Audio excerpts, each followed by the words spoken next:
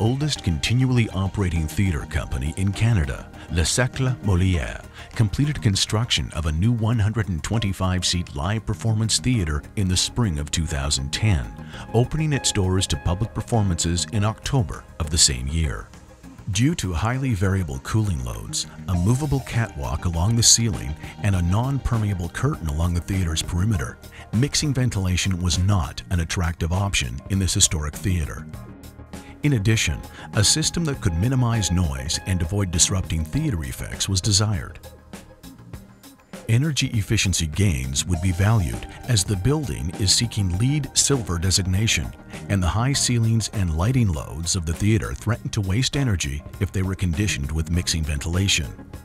Given the unique characteristics of the theater, Price performed a computational fluid dynamics analysis. This analysis concluded that displacement would result in a comfortable theater even when the space was fully occupied in a variety of layouts.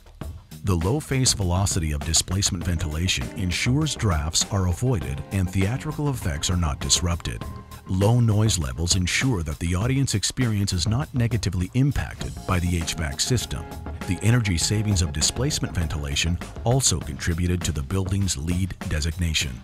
The design consultants chose to employ Price Displacement Ventilation to ensure maximum occupant comfort while accommodating the design challenges of the theater environment. Price provided the application's support and product knowledge necessary to produce what one patron described as the most comfortable theater they have ever been in.